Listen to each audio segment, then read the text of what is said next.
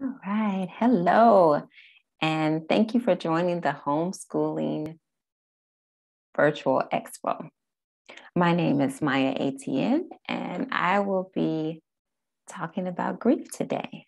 So I really appreciate that you were able to join my session.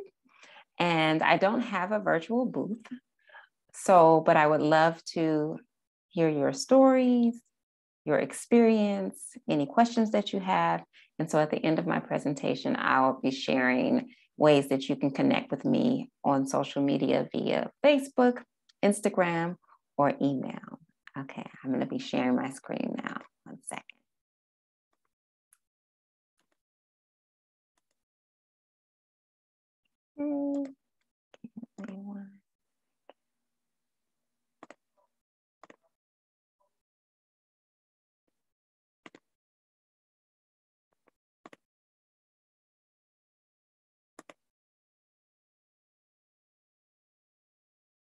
Okay, there we go.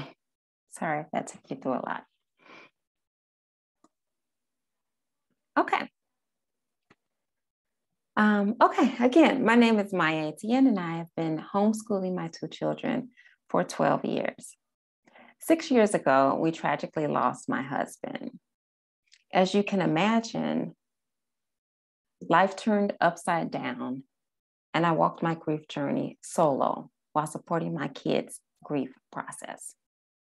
Now I advocate for companioning people in grief as a grief coach. Simply being present and non-judgmental can go a very long way. So thank you for letting me share some simple ways to give space for grief when it shows up in your home. Let's dive in to when grief comes to visit, compassionate tips to deal with grief while homeschooling.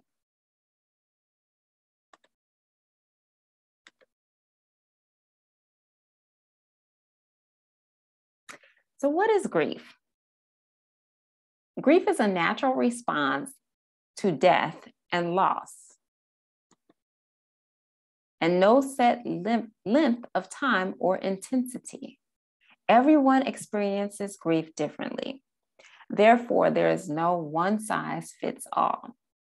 There are some common stages that are characterized as denial, shock, bargaining, depression, anger, and acceptance. I'm not going to spend much time on this, but I want to note that grief is not linear and cannot be charted. Therefore, if a person was in the bargaining stage for a period of time and now they seem to be in anger, it does not indicate that they are almost complete with their process and will soon move on to acceptance. So what can bring about grief? So grief can be triggered by the loss of a family member, loss of friends, and that could look like a friend moving away. It can be a friend who used to homeschool now going to public school and really not connecting with that friend anymore. A loss of a pet, or let's say if you're on the farm and a favorite farm animal, loss of job or a major source of income, or any major life changes like moving, retirement, or divorce. Now, I absolutely love homeschooling. It has been a real challenge at times, but the beauty of homeschooling is that when your family is hit with obstacles, trauma, or grief, you can pivot and adjust your teaching style and schedule to fit the needs of your home. We've done unschooling, world schooling, co-ops, and curriculum-based learning as we navigated the changes in our home. Let's face it, since 2020, I don't know anyone who has not had to deal with pivoting and obstacles. Having a go-to framework when life's misgivings grab a hold is invaluable. I'm going to break down practical steps to take into 2 parts. First, I'm going to give you steps when you as a parent are dealing with grief. Then I'm going to share useful steps to take when your children are experiencing grief. The strategies overlap, but from the parent's point of view, the actions are slightly different.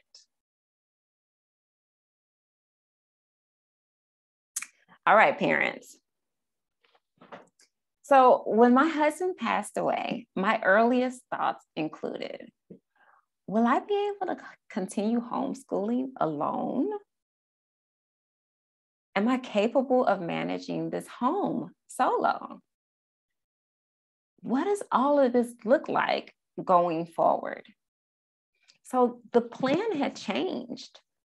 Our plan was now morphing into my plan, and it looked foreign, frightening, confusing, and unattainable. When you as the parent are hit with grief, it can affect every component of your life. Your easy routines can now seem insurmountable, and homeschooling may be the furthest thing from your mind. What do? You use the HATS approach. That's help, allow, time, and share.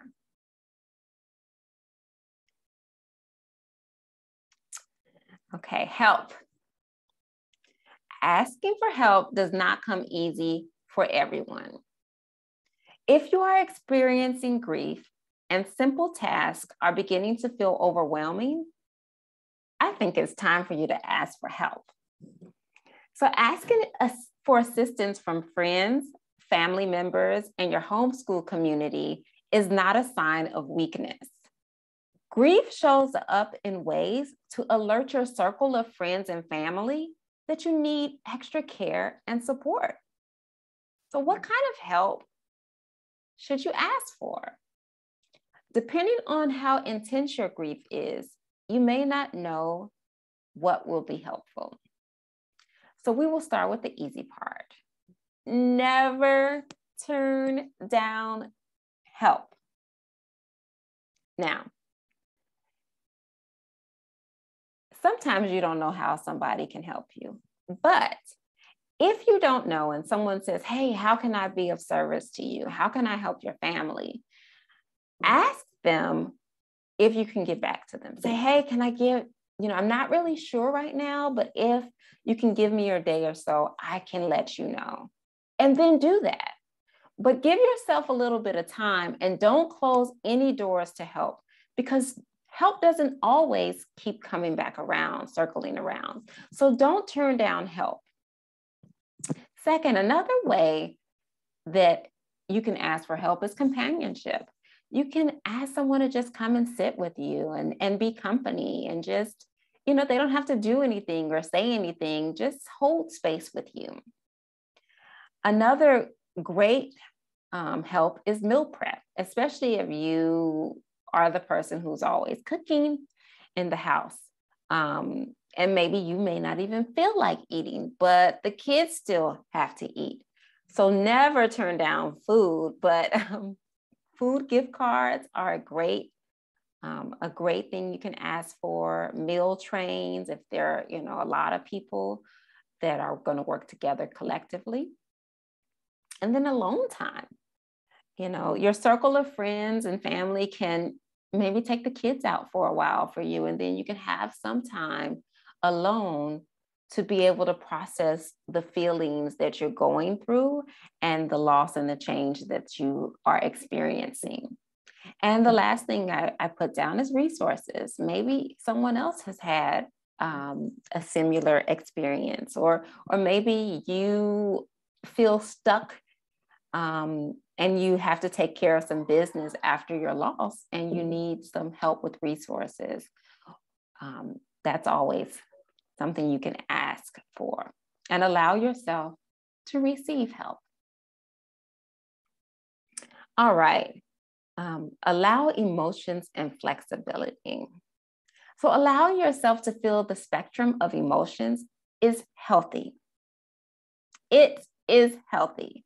Instead of forcing away feelings of anger, depression, fear, and anxiety, give a little space for those emotions to breathe and express your grief. Our society is mostly grief avoidant, and we shun feelings that are perceived negatively, but all emotions serve a purpose and are important. Take Jenny. She's a homeschooling mother of 3 and has a wonderful husband. One of Jenny's parents passes away, and Jenny feels as though she has to hold it together because her family is depending on her. Jenny keeps busy with all her normal activities and turns away from any signs of despair. I want to tell Jenny, it's okay to take a homeschooling break. Even if you just took a break 2 weeks ago. Jenny, it is absolutely all right to spend an extra hour or 2 in bed because that's what you need. Pull the family together and go back to the first tip, help. Let your family know that I cannot do it all right now. I need everyone to add a little more effort so I can work through the emotions and feelings that are coming through me. Perhaps Jenny always cooks and quick snack foods are left for the weekends. Or pizza is a Friday food and today is Wednesday. Well, Jenny, if putting pizza in the oven on Wednesday will give you a much needed break and time and space to sit with your feelings, be flexible and veer a little bit from your schedule. Right, time. Are you a checklist or a to-do list kind of person? Do you thrive on accomplishing things? Do you get anxious when a task does not have a specific end time?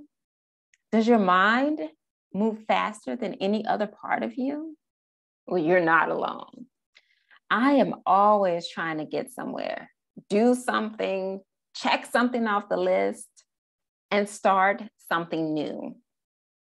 When it comes to grief, it doesn't quite work like that.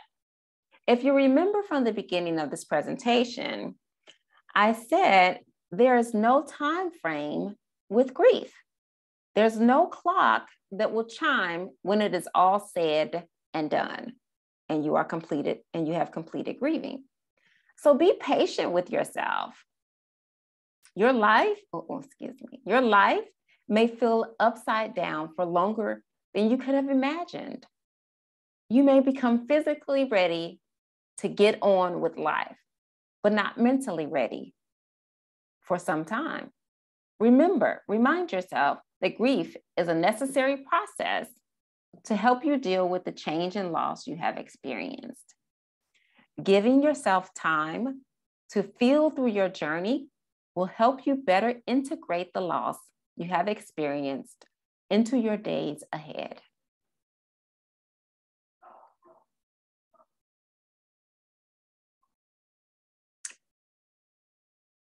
Share. So when good news reaches us, we take every opportunity to multiply our joy by sharing the news with friends and family. Feelings of jubilee wash over us as we recount stories of triumph and achievement. The stories bring about contagious, warm smiles and accolades. So why would we share a story of anguish? Let's take a look at Jenny again. Jenny lost her parent, but no one outside of her immediate family knows. Because of that, no one is calling to check up on her. None of her friends are praying for her. No one is reaching out to provide comfort to her and her family. No one knows that she needs help and care, patience, and support.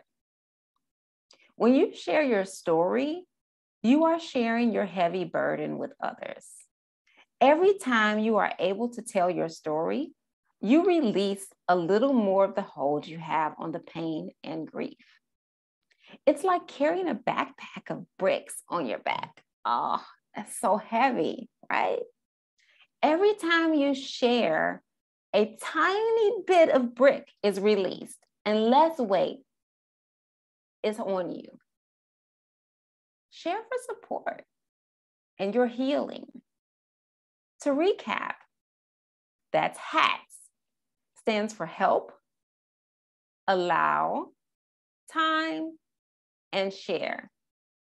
These tips are only scratching the surface of good practices to incorporate when grief comes to visit. Now I'll walk you through the tips for you when your children are showing signs of grief. All right, here's for our students. As your child's parent and teacher, you're the first person who will be able to notice a change or difference in your child. The following tips and examples are intentionally crafted for you to take their lead role as a supporter while your child responds to the changes happening in their world. CHATS stands for compassion, help, allow, time, and support. All right, let's dive in. Okay, so we all love our children and want to provide the best growing and developing opportunities as possible. The complexity of feelings and emotions that come with grief may not be easy to verbalize and share as a kid. This is where you come in. Meet Duke. He's been homeschooled all his 10 years of life. Duke's best friend has recently moved. Duke has been extremely irritable. He picks fights with his siblings more often than not and walks around with a chip on his shoulder. Moms and dads, what do? It is unacceptable for Duke to take out his feelings on everyone else in the house. How do you give Duke extra compassion? First, empathize with Duke's emotions and explain why you think he may be having those emotions. Then, let Duke know these feelings are natural and share an experience, if you have one, that is similar. When we open up to our children about our own experiences, they are more likely to feel comfortable to do the same. So set ground rules on what is acceptable in the house when he starts feeling emotionally overwhelmed. Some examples could be ask for time alone, ask for special time with a parent, ask for tools or resources to start a new hobby or project. Grief can show up in different ways, and it may not always be obvious. As parents, we can help our children express their feelings through writing prompts, art expression, music, and dance. These are healthy ways a child who may not be able to verbalize their current sensitivities can give you a glimpse into their minds. The prompts can be used across the board of writing, art, music, dance, and more. Okay, so this morning I noticed that Duke seems a little more solemn than usual, and he does not seem to want to talk. I tell Duke he can pick the next activity we do, writing, art, music, or dance. He picks art. Now I let Duke pick between the following 3 prompts to finish the sentence. Okay, today I feel like, and let him express himself through art. It can be drawing, it can be digital art, it can be clay, whatever Duke or your child enjoys doing. When I think about what happened, I feel, and put it all on the paper. Put it all out there. And if he's dancing, put it all out there. And sometimes I feel afraid that help your children express themselves as much as possible and be a companion to their process.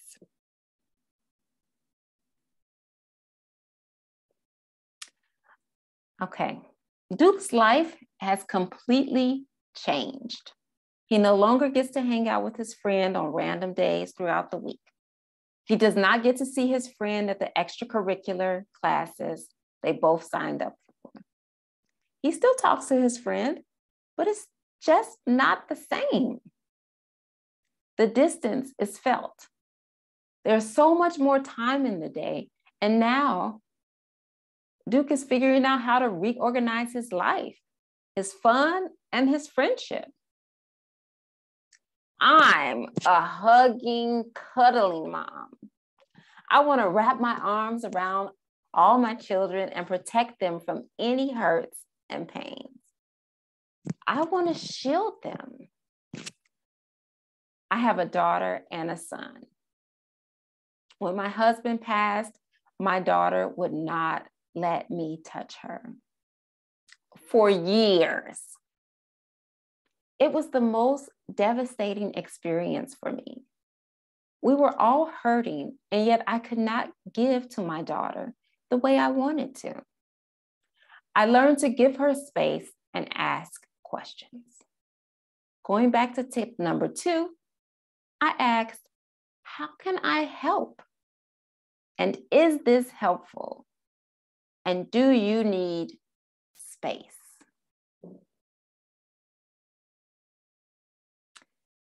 All right, we're going to give our kids the time necessary. Grief may show up in waves, and there is no time limit for how long grief will stay with your child. So try to resist telling your child they need to get over it. Try to resist comparing your child's experience in an effort to get them to snap out of it. Try to remember that if you are feeling agitated or frustrated by your child's grief experience, how much worse they must feel as the primary person enduring the process. Your child is building their resilience for adversity and obstacles. That takes time, care, and support. Sincere words of encouragement go a long way. Duke, I saw how hard you took it when your friend moved. I know you have some tough days, but you are doing awesome. And I love that you keep expressing your feelings and trying new things to capture your interest. Keep up the good work. Let's support their process. Let's support their process without judgment. It's not your job to find them a new best friend. It's not your job to make them feel better. It's your job to support them and give them opportunities to feel through their emotions. If Duke becomes antisocial for a while, that's completely okay. Keeping the conversation active and present will reassure Duke that he has support and a great family cheering for him. All right, so we are at the close now. Let me just recap one more time what CHATS is. It's compassion, help, allow, time, and support. Thank you again for joining my presentation and spending about 20 minutes with me. I truly hope that this information will be useful to your family now or in the future.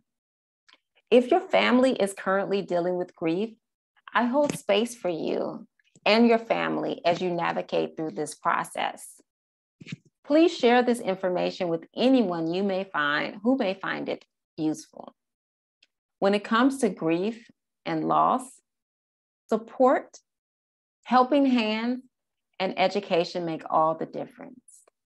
Again, I am Maya Etienne, a widowed warrior, and you can find me on Facebook and Instagram. I'm also connected to the Homeschool Expo on their Facebook and Instagram pages. Don't be a stranger and reach out.